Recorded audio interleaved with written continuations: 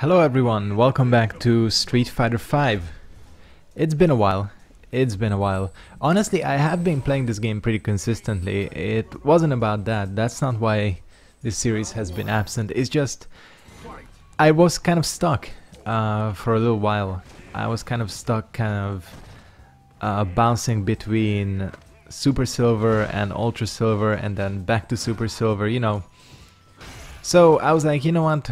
Let me just wait until I make actual meaningful progress, which I do in this episode because, well, if you read the title, I actually made it to gold, which is kind of crazy. I know gold is not much, but for me, who, you know, I still consider myself to be a complete Street Fighter V noob, the fact that I made it to gold is kind of baffling, and honestly, I'm kind of hyped because gold is like where I think the fun starts in terms of like being able to meet more experienced players, and you know, you just have to level up there, hopefully.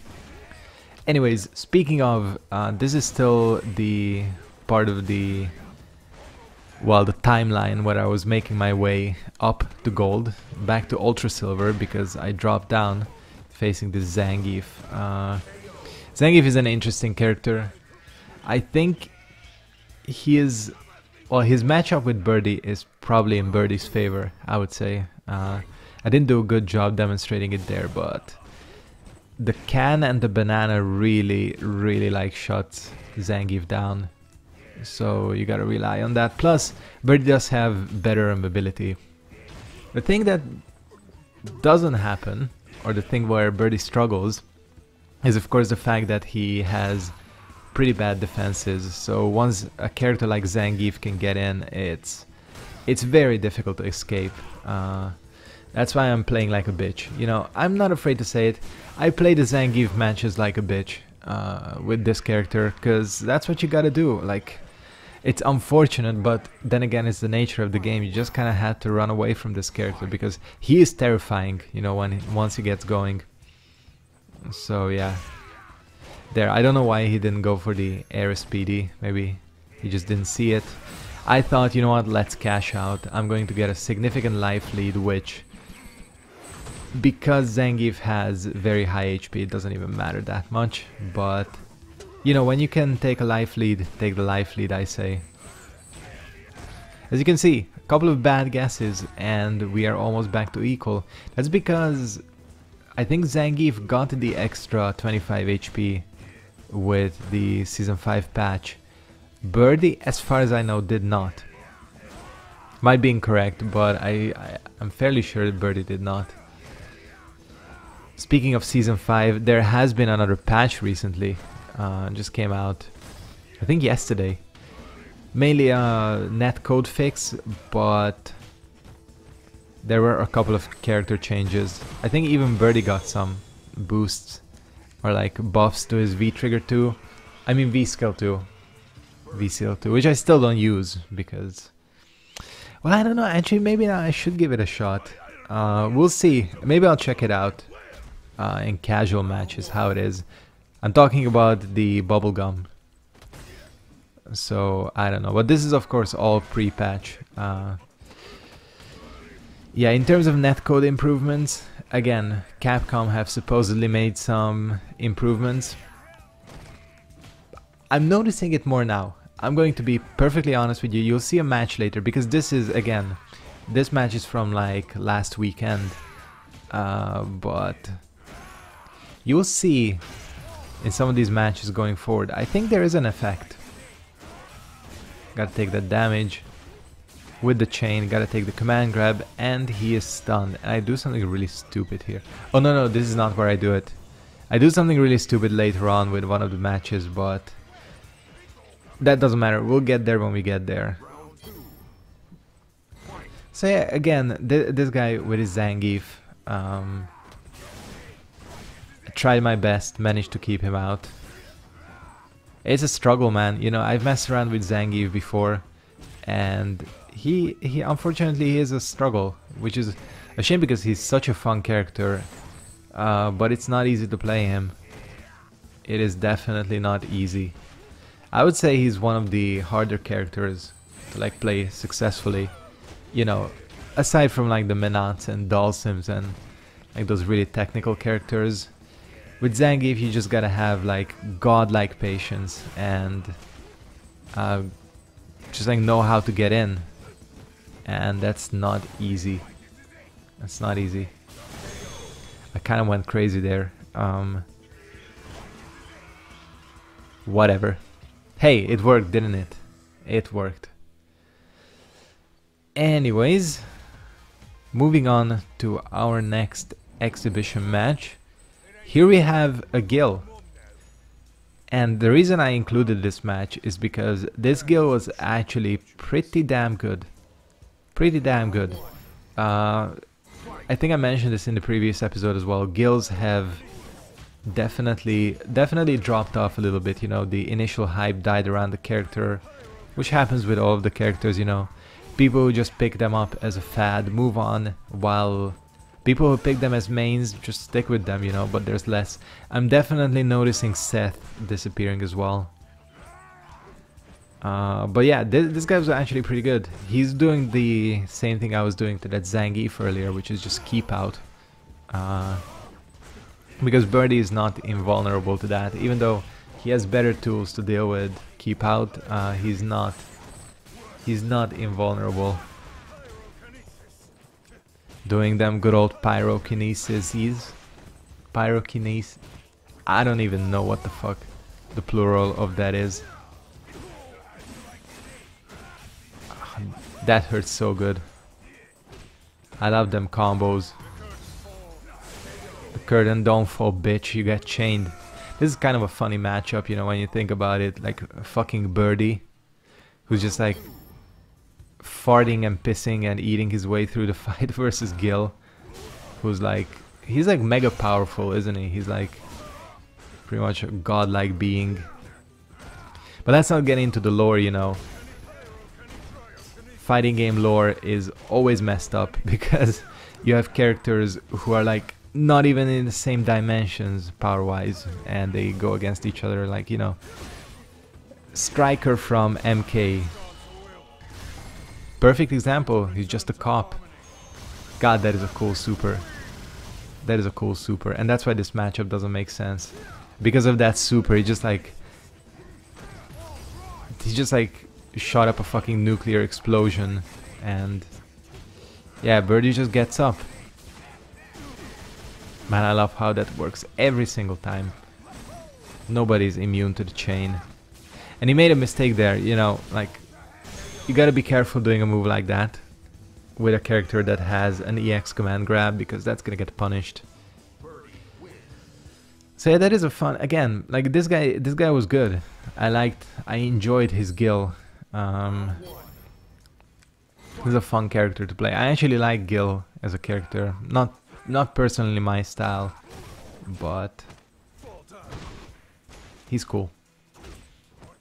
It's weird that he basically has the exact same moves as Urien, but he's not a charge character.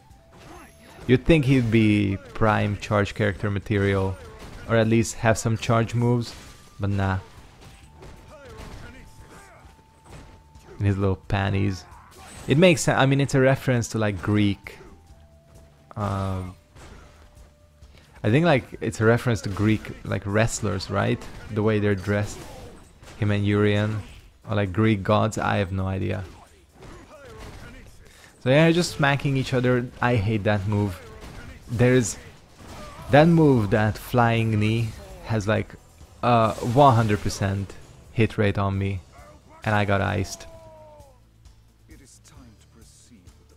And of course the voice actor, Liam O'Brien. Fantastic as Gil. He just has like so much. It's the same thing, you know, when like War from Darksiders, you know. It's like punch to that dialogue, and you know, that's why Gil is cool. Anyways, nobody is immune to Birdie in the corner, so I'm just like battering him with my normals. That's really the thing with Birdie, you know, you gotta use them normals. Man, I have a very low hit rate on my bullhorns. I'm not good at predicting opponents. When I look at someone like, what's the dude's name? Trashbox. He has like a 100. Fuck, I screwed the punish up. He still got hit, but I screwed the punish up so badly. It's all good though. It's all good though. So again, like Trashbox, he has like a 90% hit rate with that. And me, I'm not quite there. I'm not quite there, but working on it. Pyrokinesis. So cool. Maybe I should pick up this character just a little bit. I made a video when I tried him out, but maybe, just maybe. I mean, again, I am playing, again, cashing out. You gotta cash out. I've been playing this game pretty consistently, but ranked mainly. Of course, I'm recording this, and this is going to be a shorter episode again because I had less interesting matches from the week. I should be streaming today, but it's just been crazy, man. You know, like with my workplace and Corona is just, you know, going crazy. Everybody is trying to work out how to continue business because, you know, I work in retail, so we cannot close. We're like essential, so everybody's trying to like tweak every single process and routine and whatever, you know, so that we can continue operating and people stay relatively safe. So it's just been kind of crazy. Last week was strangely quiet, but now it's like really picking up.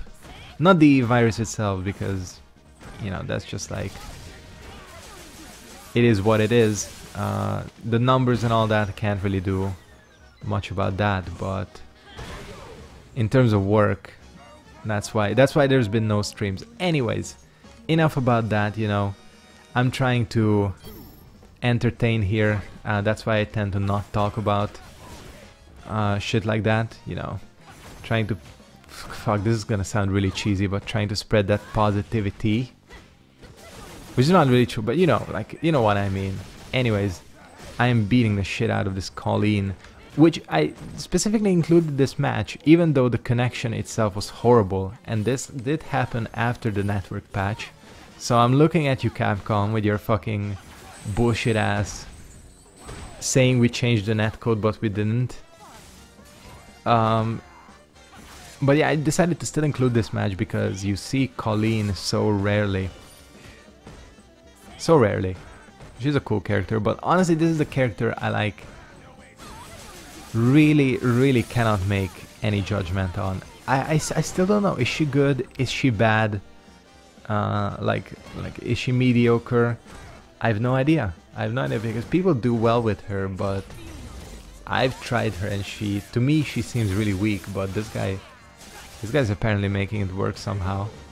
But I just jabbed him out of whatever he had planned. I mean, part of this was the connection, but yeah, I really don't know about Colleen. She's a weird character, I'd say. A very unique playstyle. A cool playstyle, but these are the types of characters that are difficult to place. That fucking counter I hate so much. He got hit by that. Speaking of getting hit by that, well, you know, we'll talk about that later. I should have gone for the can. I think I was gonna go for the can, but I forgot the input. Yeah, that's actually fairly strong. She can set up a lot of things, but the thing about that I found with her way back when I tried her out is that she has difficulties with opening people up. Gotta cash out. This is why I like V-Trigger 1. I didn't really do it here, but you can like go so ham with it. Which is kind of fun, because isn't that the type of character Birdie is? Just going ham? I think so. So anyways, I decided to include that match just as kind of like a little interlude here because Colleen, yeah, just we found a Colleen in the wild. What is a little bit more common in the wild, unfortunately, is this guy, M. Bison. This character is an online monster and I hate fighting him. That move, and it's like fucking Capcom knows that shit because they gave him a safe cross-up teleport, which is absolutely insane. And of course the scissor kicks, which are supposed to be punishable but very difficult to punish online. Hence the reason I'm getting hit or pressured by about 50 of them on the screen right in front of you. Oh man, this is like, the thing is, it's what people bring up all the time. It's like, when the hell are you supposed to push buttons against this character? And here, watch this. This is absolutely crazy. Look, he teleported through my medium punch, and then he teleported through my down heavy. I was tilted. I was like, fuck, I can already see what's going to happen. I can already see I'm going to get ass blasted by this Bison. Bison? Bison is the French cousin of Bison.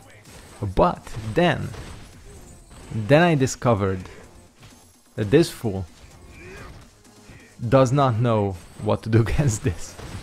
This fool hella didn't know what to do against medium punch into the light jump command grab. Highlighting the importance of learning your matchups, kids. Yeah. Go into the lab against all characters because, you know, Birdie is rare, but you never know where one might pop up. And that one might be me, who is going to exploit the fact that you have no fucking clue what to do. And I know it's like that, you know, people say that the more you move up in the rankings, the more you have to stop like relying on gimmicks. Oh, this is where I make that stupid move. I should have used EX. And I would have killed. It didn't matter, but still stupid. You know, you like cannot rely on gimmicks, but then again, if it works, and if it's like a lack of matchup knowledge on the opponent's side, I'm like, let's exploit that. I am going to hella exploit that because, yeah, this is the thing. Like neutral jump. If you're watching this, just neutral jump next time around. That's the best way to counter that, unless Birdie has super, because then it's, but you know, that's a different situation. But yeah, what I was saying earlier, you know, judging by that fucking teleport move, Capcom on some level has to know that this character is just like a massive troll online. Sure as hell feels like it, that they know. Cash out with the damage. I think Bison still has the highest ranked or highest number of like high ranks. There was like, somebody did some statistics of the breakdowns. Like Fang and Dhalsim. Oh shit, my dual shock. I didn't even see that. I mean, this is like post recorded, but still, you know, I left it out as I was recording. But yeah, like I think Bison is still the most popular character on the higher ranks. So, but back to what I was gonna say, the tactic that I changed, aside from the fact that I exploited the lack of knowledge with the command grab, is that I just didn't let this guy breathe. You know, Bison, God, I'm losing my voice. Bison is not the best on, not the best, what the hell was that?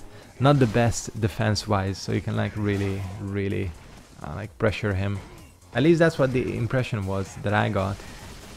And with that command grab, he's not dead. However, that was really obvious. Yeah, that concludes this episode. Thank you guys very much for watching. If you did enjoy, make sure to like, comment, and subscribe. Gold rank. We'll continue with this next time.